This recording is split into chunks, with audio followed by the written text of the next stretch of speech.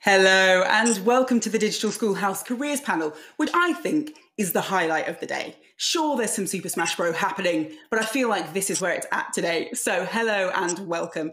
My name's Osili-Wood, and I have got some incredible guests for you today. We've really picked people who have some of the coolest jobs in games. So I'm going to get right to it and let them quickly introduce themselves for you, starting off with Abubakar.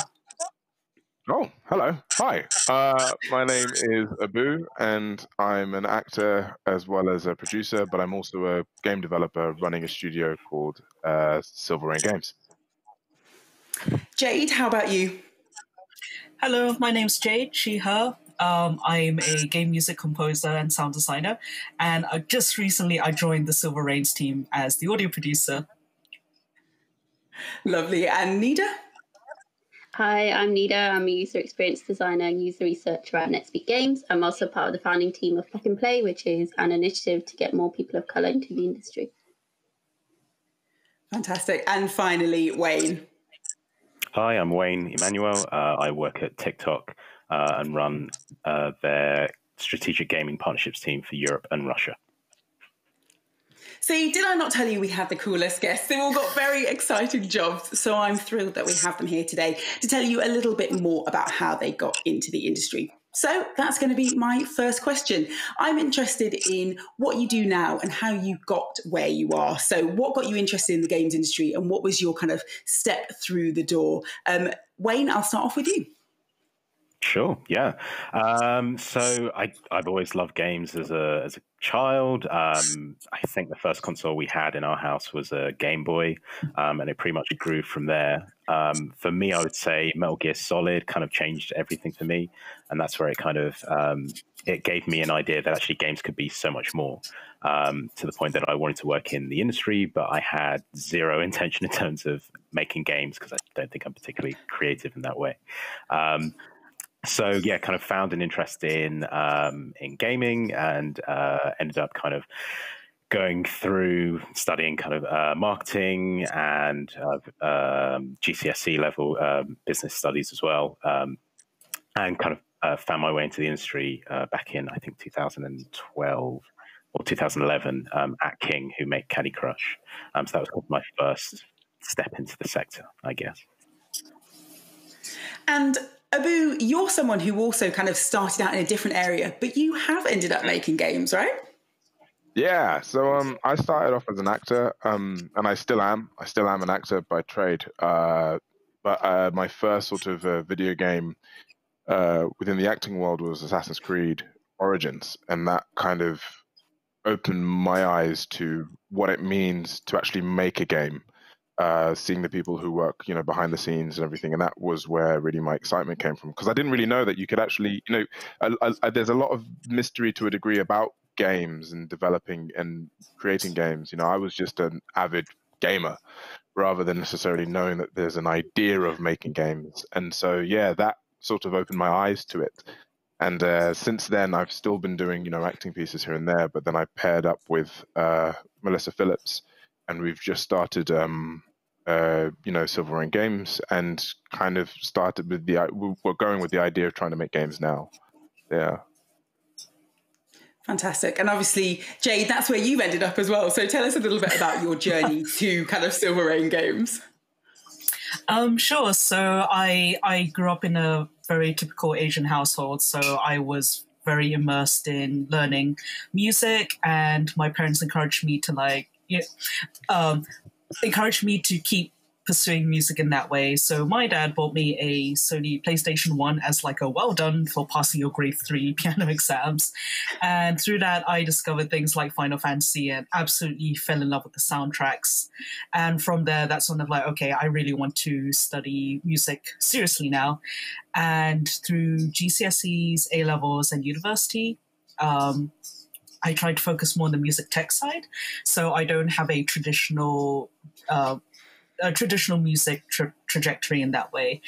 And then through that, after finishing university, I just attended a lot of game meetups and networking and kind of focused more on freelancing. And then only in the last few months, Mel just messaged me over Twitter and said hey, do you want to maybe work together at Silver Rain Games? And I was like, yeah, sure. And that's pretty much what happened. Yeah. Oh, I love that story so much. Also, do you even work in sound in games if you didn't fall in love with Final Fantasy? I feel like whenever I talk to someone who does music, that's always such a big part somewhere, always. And of course, neither. Well, this is the thing, isn't it? It genuinely, the music from that is so, and because there's been so many of them, like, let's be clear, it feels like no matter what age you are as well, you listen to Final Fantasy. Yes. So, Nida, tell us a little bit about your career journey, because you have kind of an unusual job, one that perhaps I think people don't know about outside of the games industry as much as they know kind of traditional game design roles. Yeah, so as many people on the panel, I did grow up with games, but it wasn't like a huge part of my life. It's just something I did as an activity with my brothers, and I kind of fell off games for a bit till I got into university. Where I studied psychology. So I was looking to go into that type of field, like becoming a therapist or something. And then I joined my university's Game Dev Society just out of interest and seeing what it's about. And through there, I participated in game jams and got an internship whilst I was studying, doing the psychology of games. Like even that studio didn't know what psychology, like what way psychology could contribute to games. But I came in and said, like, you know, we can make design better in this way or more ethical in this way. And from there, it's just spearheaded into now at NetSpeak Games, where I lead on UX and user research. It's been quite a journey. So for anyone who doesn't know what kind of UX is or how we use that within games, you know, what you have to do kind of day to day, tell us a little bit more about, you know, what you are doing when you go into the office or work from home, I guess, as we all are now. What are you doing kind of each day? So my key job is to ensure like the player's voice is at the center of development and design. And the way I do that is using psychology, obviously, but also scientific research methods just to validate our results. So some days I will be talking to our users, figuring out, you know, what do they like about our game? What don't they like? And understanding what we can improve. And then I'll feed that back to the team. And from there, we'll make new design decisions that make the game experience much more smoother and much more interesting. And I'll collaborate with everyone within the team, from designers to programmers to artists to even the business people, figuring out what they need and how I can help them bring their vision to life, right? And kind of translate that intent, that design intent, into something really fascinating. And then the other part of it is once that prototype is made, I then bring it to the players and test it with them directly as well. So we've got this constant feedback loop and communication with our users. And that's who we're making the game for, right? So we're going to make sure that their voice is always heard in the development process. Oh, it sounds so rewarding. It sounds like such a lovely job. Yeah. Jade, for you, what's a day in your life like? Me? Careful. Yeah. Bearing in mind that your boss is listening. Yes.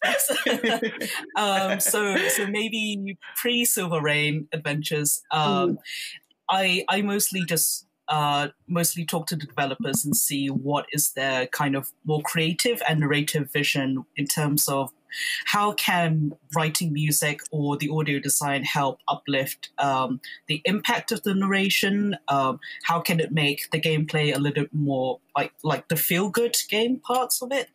And to be honest, it's just basically spreadsheets, and we kind of go through the design process and say, like, okay, what kind of music do you envision for like this story cutscene, and then what kind of music do you envision for maybe the gameplay?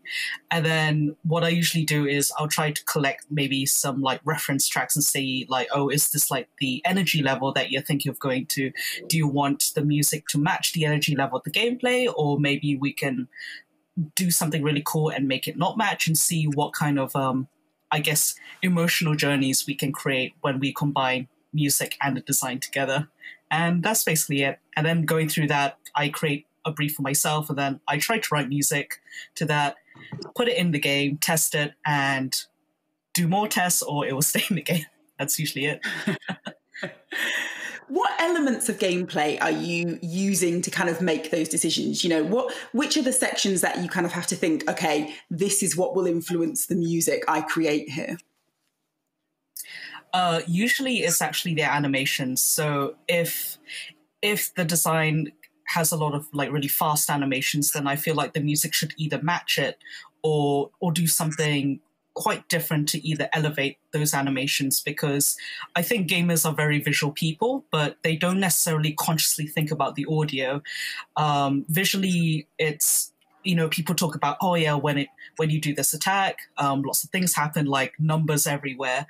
But audio is a bit mystical in some ways, because it's not like you can touch it or feel it. You can't touch it, but you can feel it, but you may not necessarily know how to talk about it. You could just say, oh yeah, it feels good. And that's so trying to communicate with someone who may not be knowledgeable in musical terms, it's a challenge, but when we get it right, it does feel good. Yeah. Abu, how did she do? Was that okay? You happy with everything she said there? It was great. Absolutely. It was all makes sense. No secrets given away. No. Yeah. No, not many secrets. No. So tell us a little bit about a day in your life. And obviously there's kind of two sides there. So tell me a little bit first about kind of being a voice actor and what that's like in games. And then a little bit about your kind of new role and what it's like to, you know, head up a game studio. Sure, yeah. I mean, like, I guess so. Yeah. So the one side being an actor, voice actor kind of thing is like normally most of the work and stuff that comes through are through my agent, through my voiceover agent, or sometimes even my acting agent. And with that, they would, you know, send me like a script or a piece, and then I'd either go to the studio or record it here at home, and then send it off and see, you know, whether it fits the world in which the developers are creating, or if it fits, you know, another world that they might be building later.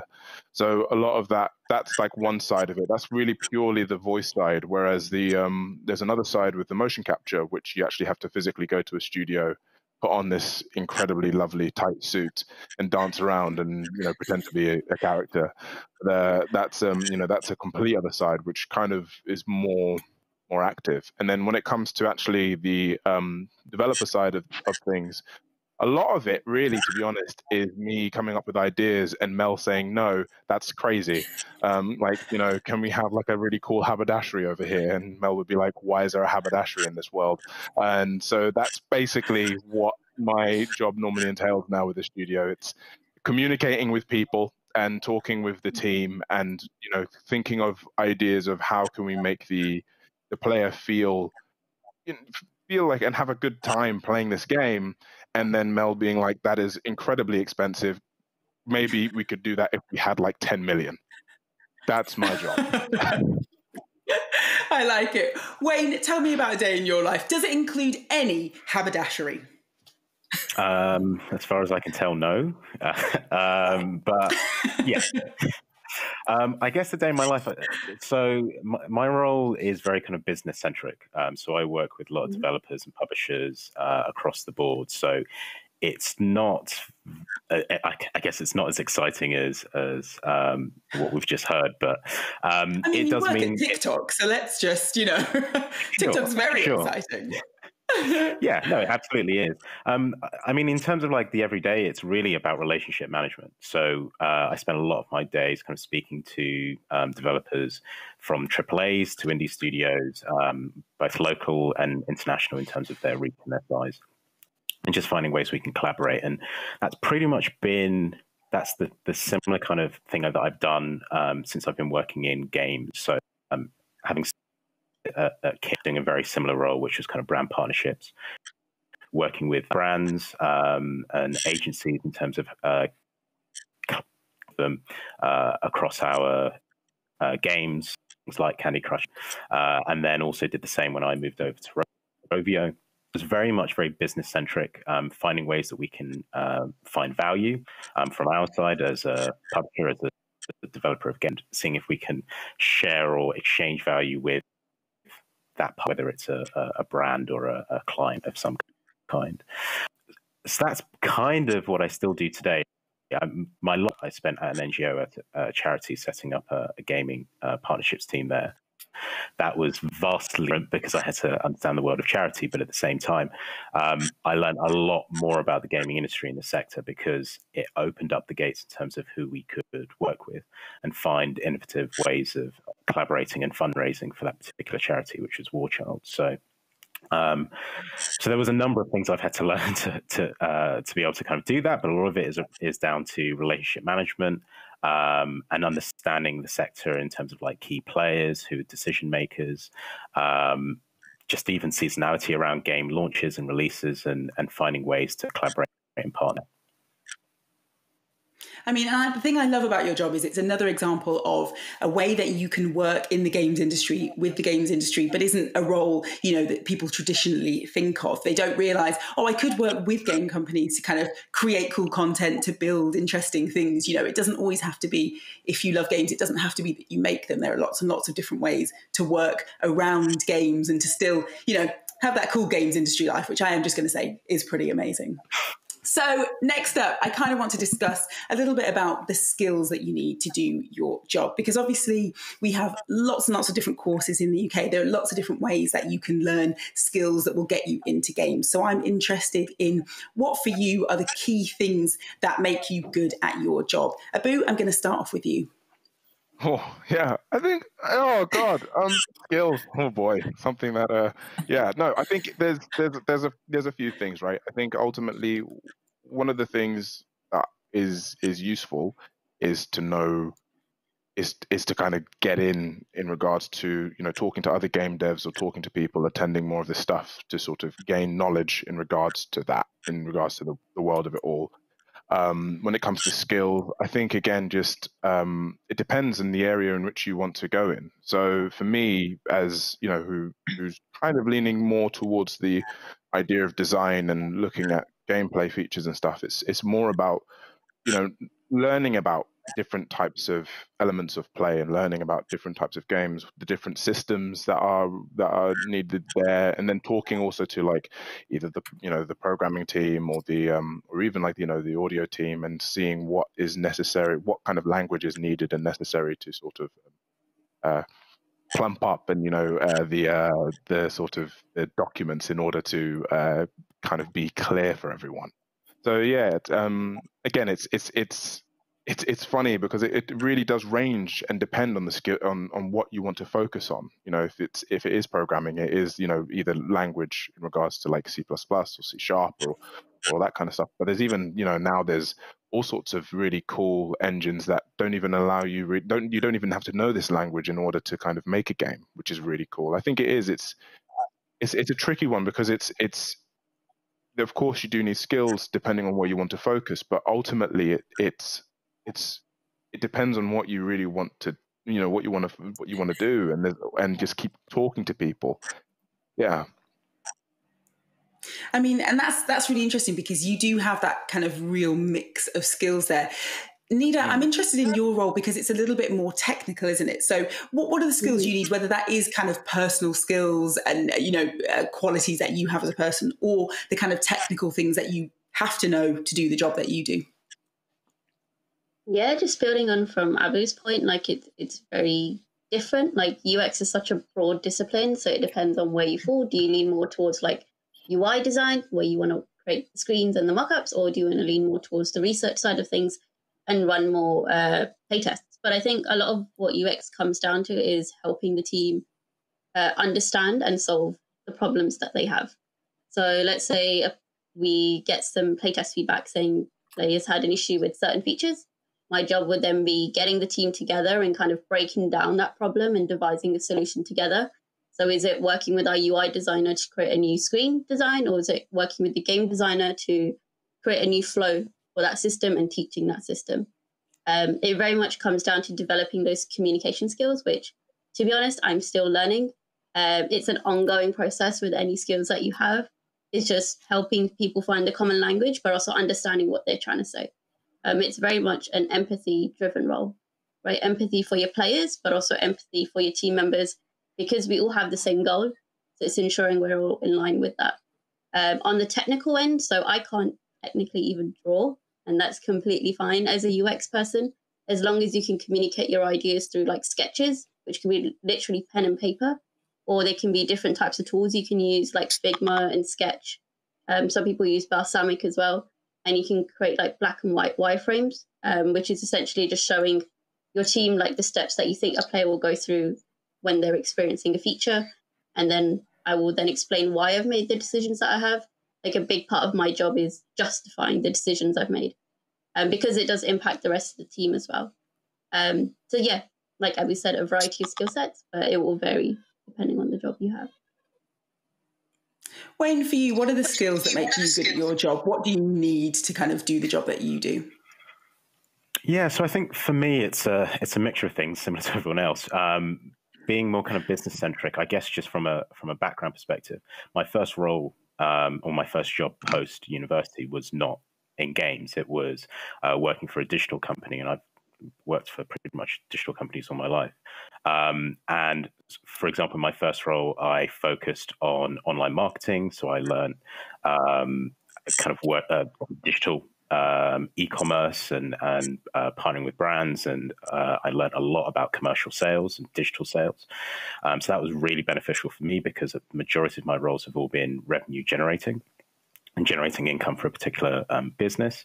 So that was really useful. I kind of mentioned in the start that I studied marketing as my degree. I think that absolutely gave me the foundations in terms of understanding very basic marketing principles. So, you know, even if it's the generic things like your Porter's 5 Forces or kind of Maslow's hierarchy of needs, or even something as basic as the marketing mix, those kind of fundamentals I thought was really useful in terms of understanding how any type of business works, and especially in the marketing, in any type of marketing role. So I'd say that as well. And I guess in between roles, I was kind of picking up other kind of soft skills. So understanding how to use Photoshop, basic understanding of HTML.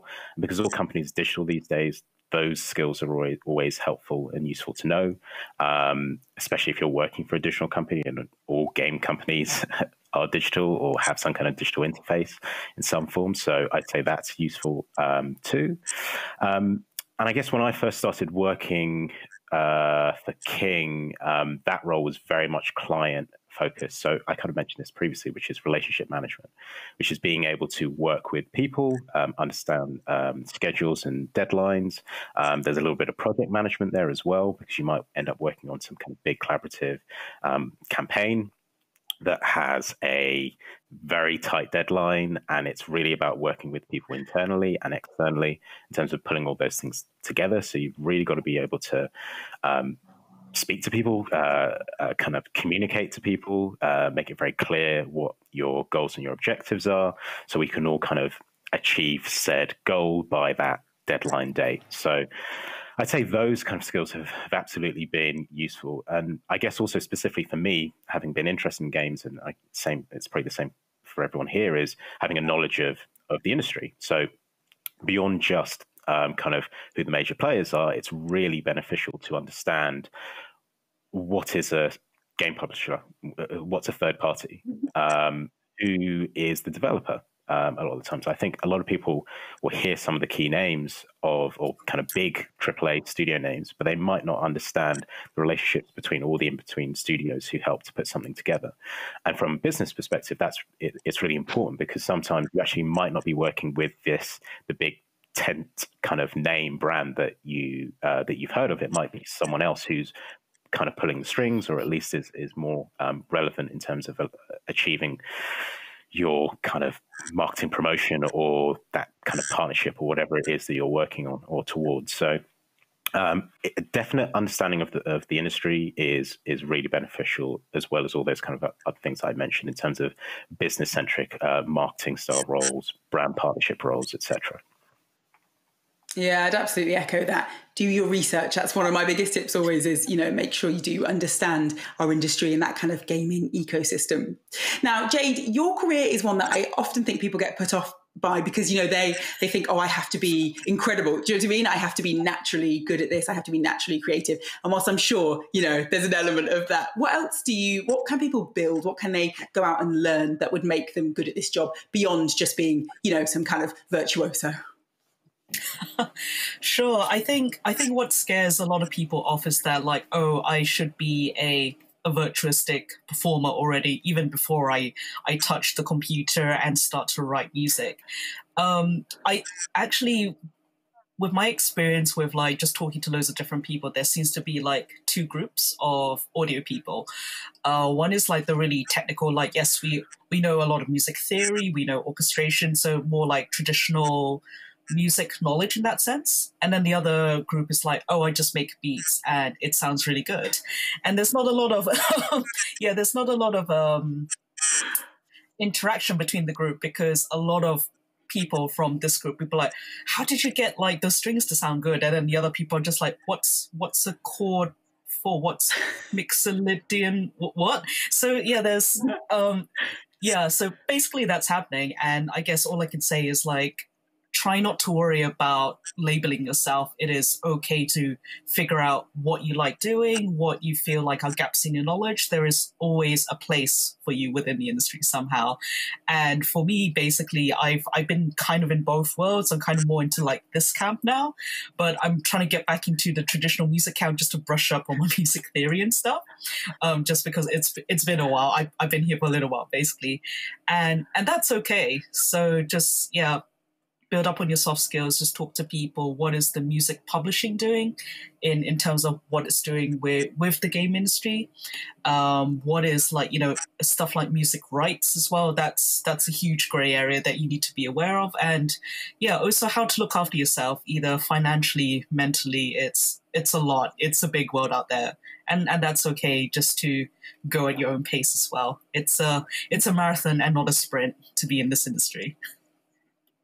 I feel like that's like just good advice for all of us, isn't it? Particularly this year. Definitely something to remember. Yeah. Now I'm going to move on to our Q&A, because we had some really fantastic questions sent in. So thank you so much if you did send in a question beforehand. As I said, really great questions. So I'm going to start off with, have you encountered any significant challenges throughout your career? Nida, I'm going to start with you there. Oh God, that's a hard one. So a big one for me has just been, I think, just evangelizing what UX is. I didn't realize how big of an impact that would have on the job. So like for UX is still fairly new in the industry, about 10, 15 years old. So a big part of the job is just talking to people about what UX is and how it can support them. And for the business team, it's around, well, what return of investment will we get around that? What value will it bring? And I completely understand it, right? Because it's fairly new. But it is just keeping an open dialogue. So something I do at NetSpeak is regular workshops where I'll talk about a part of UX I really care about, and saying, this is how one game applied it really well, and this is how one game did not apply it well, and what can we learn from this? And then we'll apply that to like our game design. I also do a lot of workshops around standardization. So that could be like defining what our game design principles are, which is a key thing. What are our UI pillars? So if we are creating a UI, what standards does that need to abide by? And then it ensures that we're all on the same page around that. But it's an ongoing process. And don't ever be put off by it. Like it's a challenge, but it's a fun one. Like people might push back, but then you're also showing people your passion about UX and UI. So it's a win-win for me.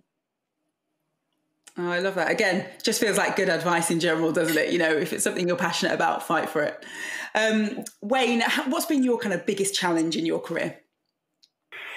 I guess one of the biggest challenges has been around probably the first challenge I personally found was getting into the industry. Like I said, it wasn't my first role in terms of like full-time role. So, and because I wasn't a developer, because I wasn't as creative as some of the other panelists, I couldn't go down that road. So it was really about having those transferable skills, as I mentioned earlier, to kind of get into the sector. And I think there's a lot of good things now. I think events like this and various other kind of diversity groups, I think, are helping to kind of shine a light in terms of that. But yeah, I think that for me was, from a personal perspective, was absolutely a challenge that I faced.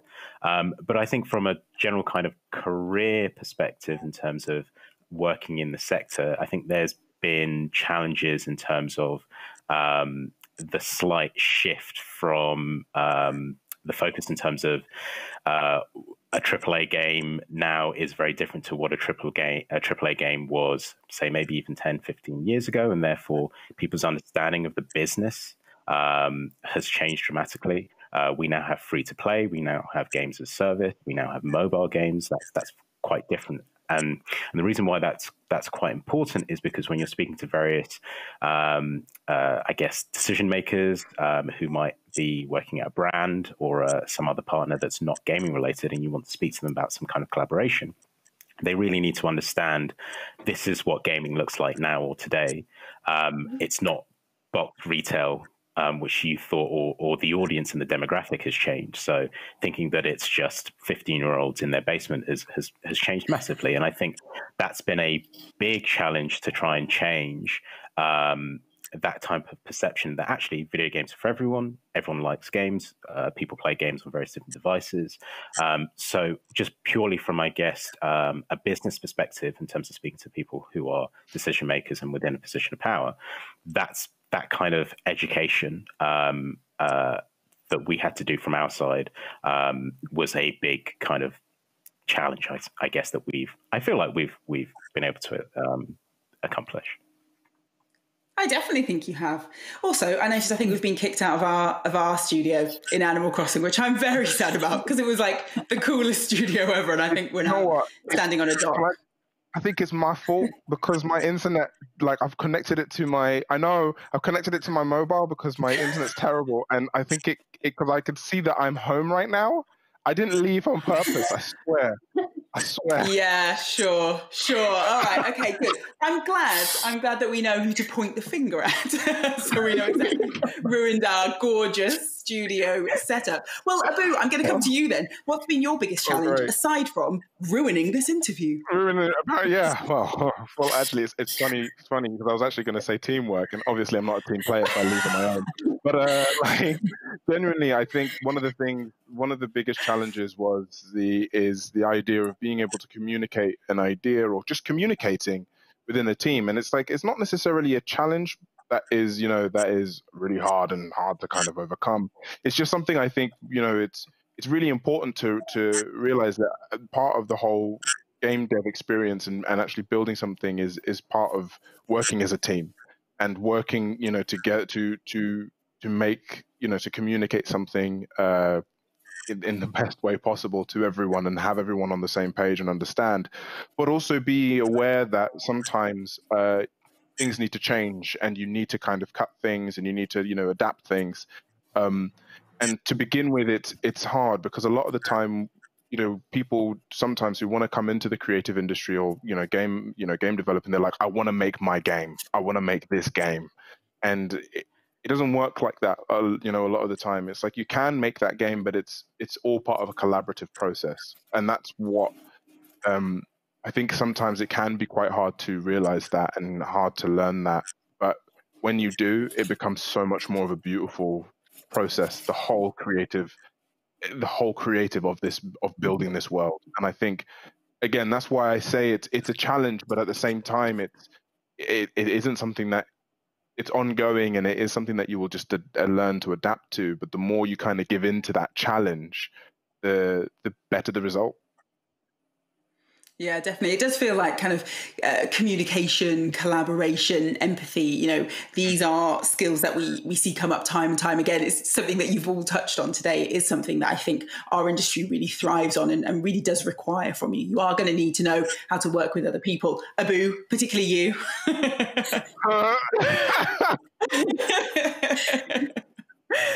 Jade, for you, what are some of the biggest challenges that you faced? What have you found difficult as you've built your career? The biggest one that I actually still find challenging at the moment is just to keep going.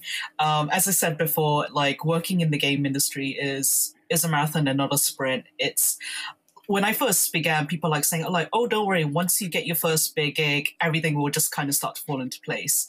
However, when people say that, that doesn't mean your next big gig will happen exactly next month. I'm like, okay, but what about the month after, and what about 2 years later? It's difficult to, it can feel really challenging to, like, you know, keep being active in the industry when you may not have safety nets behind you. Like, what if you need to pay rent, everyone needs to maybe look after family and all that. So it can be very difficult. So my advice on that is, again, just be aware that, you know, a lot of it is also based on luck. And if things doesn't quite happen now, that is also okay. And, you know, you need to keep working within your own pace. Don't compare yourself to your friends or someone else. You need to try and create and maintain a healthy relationship between you, yourself, and your work. And that's something that I still find challenging today. And yeah, just keep going if you can. Sorry, that wasn't quite a shortcut advice, but yeah, that is a challenge.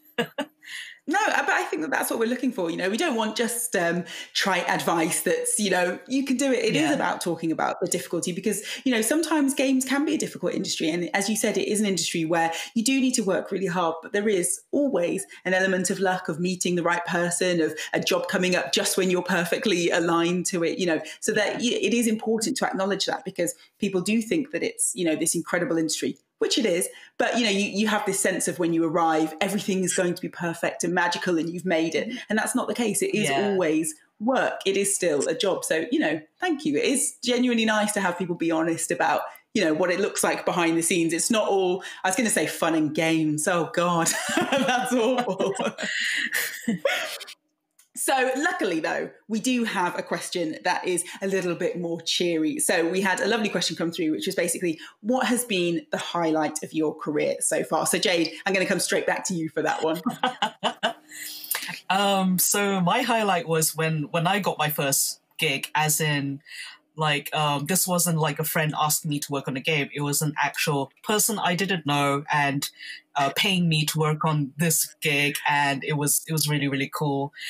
So this gig was my game Dragonfin Soup, and it was released on the Sony PS3 and PS Vita, and we got to travel, and so that was my real highlight. We went to Gamescom just to show off our product and met so many different people, and then later, like a year or two later, we went to Taiwan and Japan as well to showcase at Bit Summit and other conferences, and yeah, that is my highlight. And now that I've experienced it, I really want to remind myself of, like, you know, when things are a bit tough, like, remember that really good time when you got to travel, and, you know, there's always a chance that will happen again.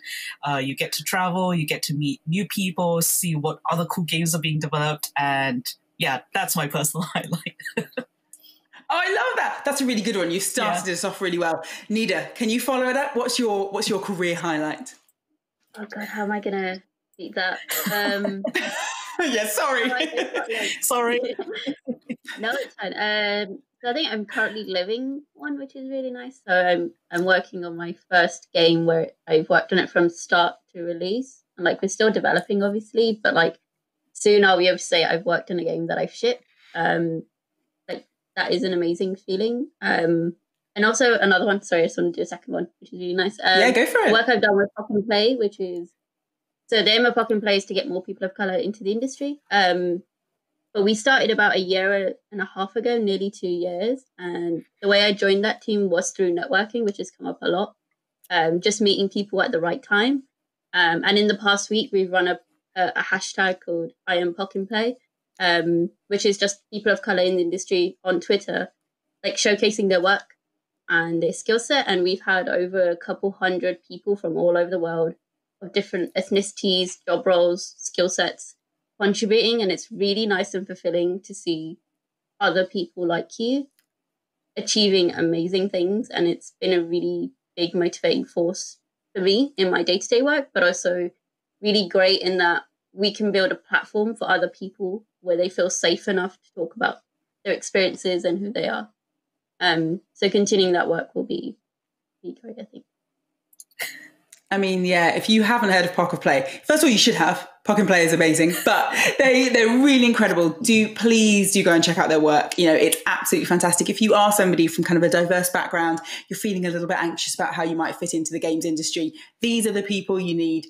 Do go and have a look at the hashtag. It's I am Pock and Play. It's so amazing. There are so many brilliant people on there. Loads of really cool jobs that, you know, even I working in this industry didn't know about, hadn't kind of heard of before. And, you know, as Nita said, lots and lots of really cool work being showcased. So please go and check that out. I hugely recommend it. Abu, what's your highlight? Apparently, my highlight is leaving dramatically Animal Crossing, ruining everyone. So, I think you know, a massive highlight for me is just realizing how open and helpful that the actual game industry is. I think having come from the, you know, from film and TV and being in this space where it is open and helpful to a degree, but I think the game industry are so welcoming and are really kind of, and you know, again, from someone who has never made a game before, who's never done game dev before, to now be in a position where, you know, where I am talking to other collaborators and collaborating to make a game. I mean, it just speaks volumes as to how welcoming the industry is, and just the lovely people that I've met within that space as well. I think that it just keeps on giving, to be honest, and that keeps it. There's so many highlights from that, I find, and I feel, yeah. Oh, that's a lovely one too. I really like that. I do think we have a really welcoming industry. So yeah, I would totally agree with that. Wayne, for you, what's kind of been your biggest, best moment in your career so far? I've had quite a few, actually, if I'm honest, which is a good thing. I would say the one that I always think back to is I worked on a partnership with Universal Music and an artist called Psy, who people probably won't remember. He did this song called Gangnam Style, and so worked on some kind of collaboration with him and with Candy Crush, and so that was at the time was really, really exciting. But I'd say the biggest career highlight to date has probably been a lot of the work that I did at War Child. It was very kind of early days in terms of doing kind of collaborations with the gaming sector as an NGO, but there was just so much potential, and the industry really just embraced us in terms of a lot of the crazy ideas that we had, and so did the charity in terms of a lot of things that I proposed. And yeah, we did so much. We worked on a game with Bandai Namco, created like DLC. I mean, that's the only game I've ever been in the credits, having worked on that DLC. I've worked with Bethesda on a concert that we did. So we did a live concert for all of the Bethesda titles at the Hammersmith Apollo back in 2018, I think. We kind of launched so many cool initiatives that I'm really proud of, and they're still doing good work now. So yeah, for anyone who's interested in kind of supporting them, I do highly recommend that you check them out. Yeah, I'd agree. That's War Child, by the way. Do go and look at the work they're doing. It's really fantastic. So I'm going to move on to our next question. So I really like this one because I think we've touched on it a little bit, but did you plan out your career, or have you ended up where you are by chance and going with the flow? Abu, I'm going to throw that one to you. You know what? One of the big things I've learned is that you can't plan really for anything. Like, I think you can aspire and you can aim to go somewhere, and you can, you could do the things that you love and really enjoy. And I think that is, as long as you're enjoying and you're assessing everything and seeing if you enjoy something, rather than constantly having this aim of trying to do something that you think you'll enjoy. I think that's one of the biggest learnings I've had, especially as an actor, as a game developer. It's just as a human being, you've got to constantly be assessing the space you are in and seeing if you enjoy it or if you don't. And yeah, if you told me like 3 years ago that I'd be, starting a game studio, wanting to make really, really cool games, I probably would have laughed and said, but I haven't got my, massive acting job yet, or like, I haven't got this yet. So I think yeah, I'd say there was an idea there, but it wasn't necessarily a plan that I completely stuck with. But when I decided that I wanted to do something and I was fully enjoying it, I really committed. And I think that's the difference, right? If you enjoy something and you really love it, commit to it 100%, and you will get so much more out of it. Yeah. Wayne, your career feels as though it was actually quite structured, but is that just an illusion? Were you kind of frantically paddling under the surface? No, this is going to sound really boring, but I've kind of planned my entire career to date. I would say and I'm not just literally saying this because this is in between Smash Brothers, but I remember playing this Smash Brothers Melee on the GameCube around the same time, and I think Reggie Fils-Aimé, who was president of Nintendo, I remember him being around Nintendo of America around the same time, and I remember kind of saying to myself, I want that job, or I want to work within gaming and doing something quite prominent within marketing. And at the time I was quite young, so I must have been, a nerdy type of thing to kind of say that that's what I want to be or where I want to be. But I would say absolutely, I've kind of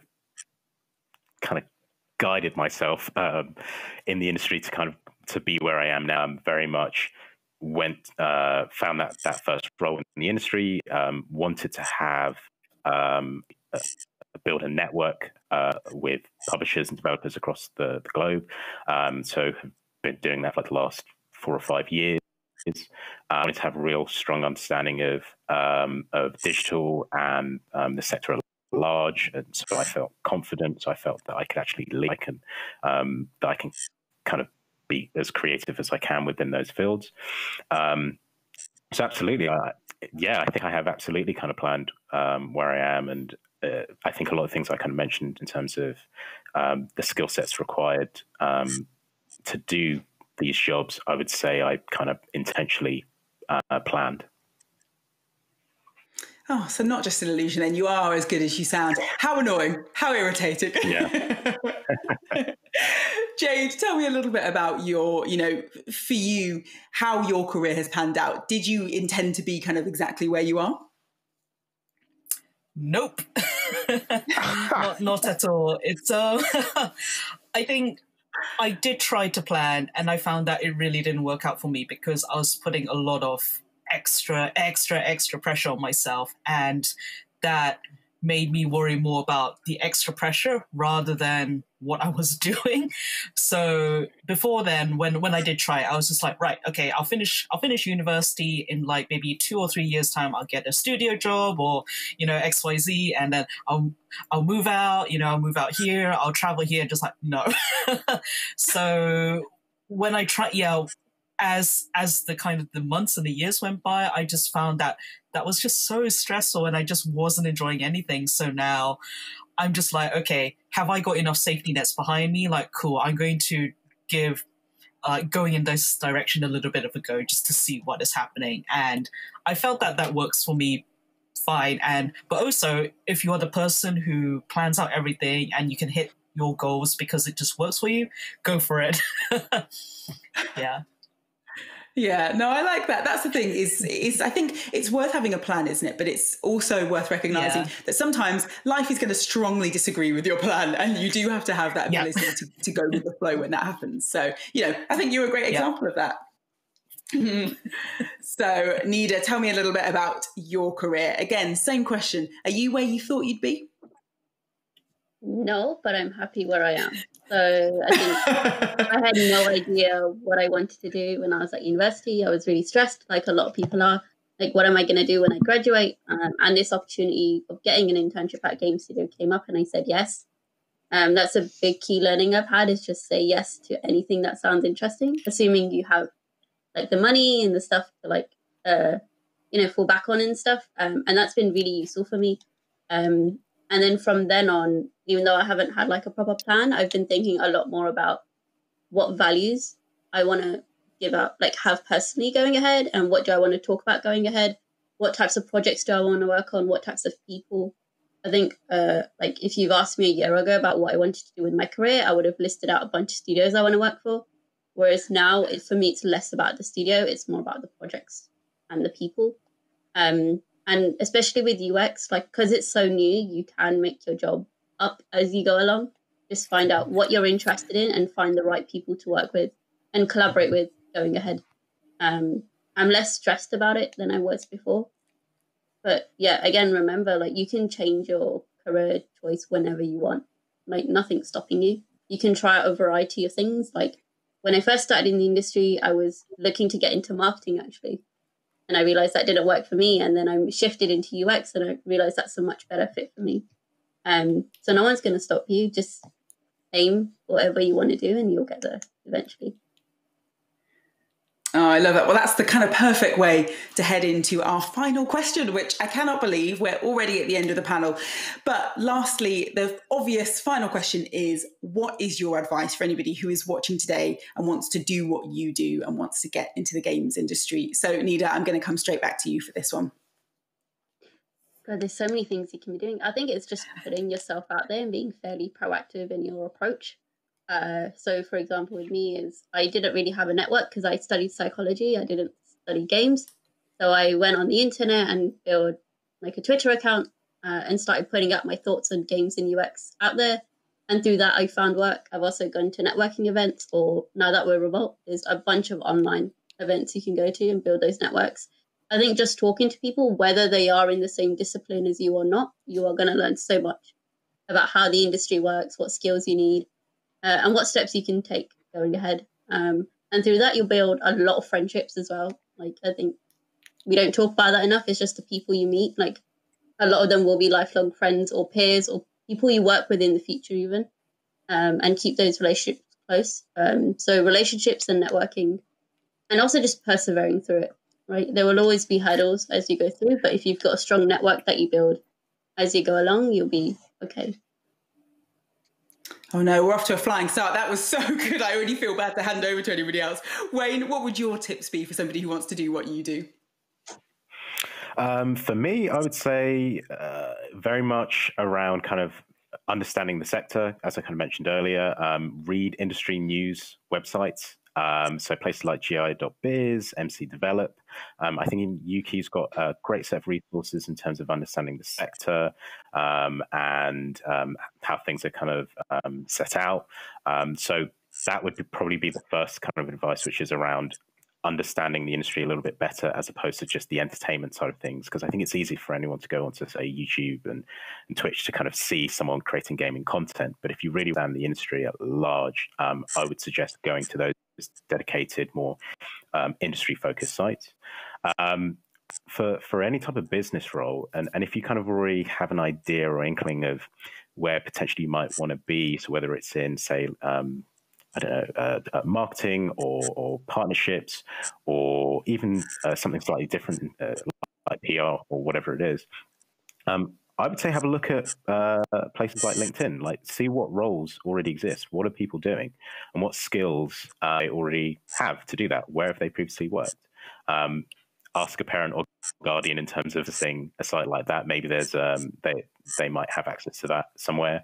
But those resources out there, 20 years ago, didn't see all the jobs are available in the industry, but now it's very easy to see what is available. So I'd probably say look what's out there, look at people that potentially you might want to be or have similar roles to in the future. Fantastic. Abu, how about you? Yeah, I mean, Dwayne's stolen it all, really. Both Wayne and Nida. Like, generally, it's that's it, right? You've got to be, have, an ear to the ground in regards to like what's going on, talking to people. I think communication is key. I think that's one of the biggest things that where I've learned a lot from is by talking and asking questions. I think there is no such thing as a wrong or a stupid question. I think it's all about asking, just even if you feel it is the most mundane question, it's so important because one person might say something different to another. And I think that's the biggest advice I would give, is just talk to people, because again, the more we talk about it and the more open we are in regards to how to get into this industry, I think the more accessible and open it becomes. And yeah, that's it. And yeah, as I said, like, read up. I mean, YouTube's amazing for resources in regards to like learning about, design or different about elements and stuff. There are these things out there as well to kind of focus on. But yeah, that would definitely is kind of what I would suggest. Now, Jade, I'm so sorry because you are in the worst position here. We've had 3 incredible answers. Do you have anything to add? What would be your advice to someone who wants to do particularly what you do?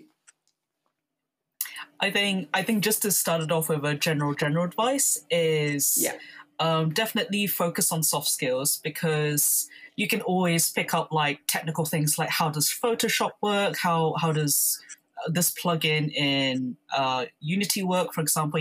That can be picked up a little bit later when you find the right mentor or just asking people on the internet. What people can't really teach you is like how to be a good person. So yes, definitely focus on the soft skills, emotional intelligence, and like how to read the room, and just general people skills. That is something that I can't, I highly recommend that. In terms of like maybe writing music for games or audio stuff, try things out. If you're not very technically sure about something, maybe try fiddling with a tutorial about with Wise or whatever, or Fmod. Just give it a go. Other people say, oh, you should specialize in something, and actually that advice backfired on me because I was too specialist in a particular music genre, which is Japanese taiko drumming and Indonesian gamelan. So I'm just like, yes, I'm a specialist, but no one knows about it. So that advice has backfired on me. So my advice to counter that is to just give things a go.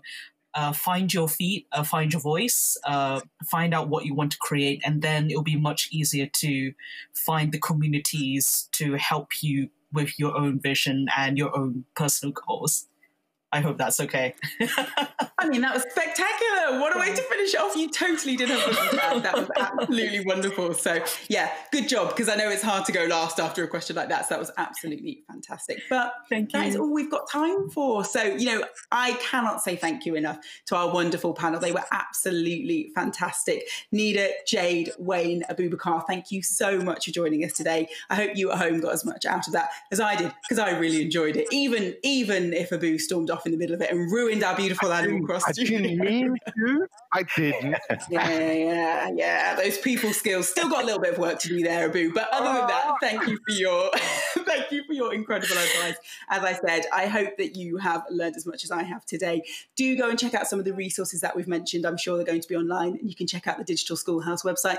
But for now, I've been Osili-Wood. That is it from our careers panel, and we will be back right after this break. Goodbye.